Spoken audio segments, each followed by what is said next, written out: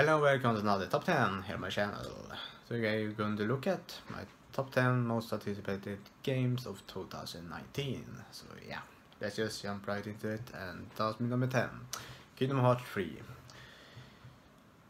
Kingdom Hearts 3 just seems fun because it uses the Disney characters and combine it with Square Enix characters. It just looks great, it looks fun. I just want to play it essentially. Number 9, Catherine Full Body. I never played the original Catherine, but when they announced this, I just wanted to play it. Hopefully it will be released this year in the West, because it will of course be released in Asia or Japan first. That is usually what happens with Japanese games, but hopefully it will be released in the West this year, and I will play it and hopefully have fun. Number 8, Days Gone.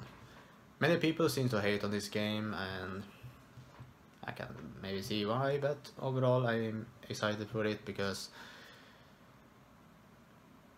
well, hard to say. I'm just excited for it because of the interesting characters that you usually follow. This is a Baker. You usually don't see that in games, I believe, at least the ones I played. You follow him in a world essentially full of zombie-like creatures.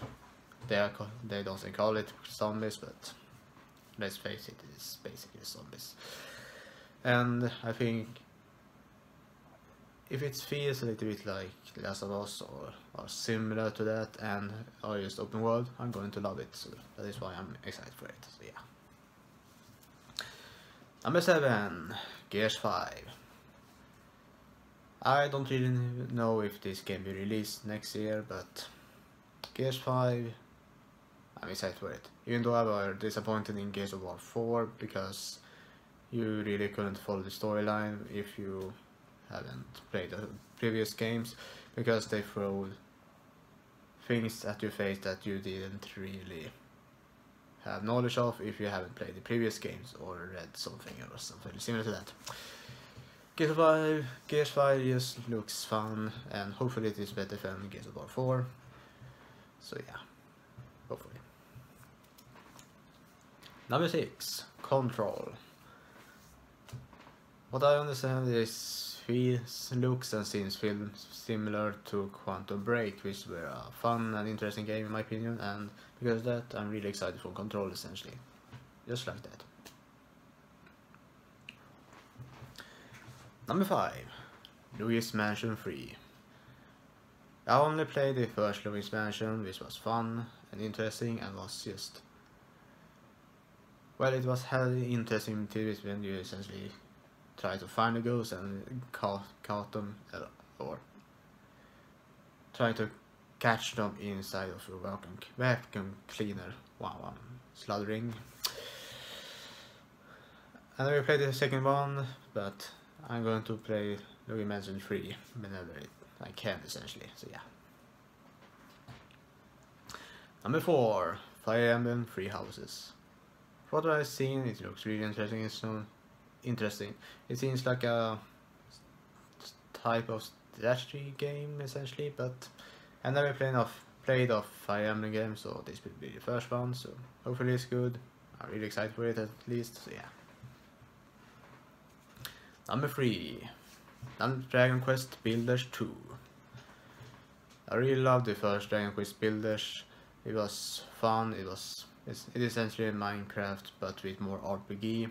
Well, Minecraft RPG essentially it is. And this one just seems that they have added a lot of more content, and it just looks phenomenal and interesting, and I'm really looking forward to it. Hopefully it will be released in the West this year, so yeah. Number 2, Judgment. From the creator of Yakuza series, they have the sort of new IP spin-off essentially called Judgment, which essentially is, well, what can we call it? It is similar to Yakuza games, but with more of a detective kind of work or gameplay in it, and I'm really looking forward to it because I really love the Yakuza games, and this seems to be seen in the similar fashion, so yeah. And of course, number one are going to be the Pokemon game for Switch, or next gen Pokemon game essentially. This year they released Let's Go Pokemon games, which is really interesting for the most part. But this is supposed to be a proper new line or new entry in this series or franchise. So really looking forward to it. Hopefully it is good and looks beautiful. So yeah. That's all for today, folks. This was a little bit weird one, but yeah. Also next time.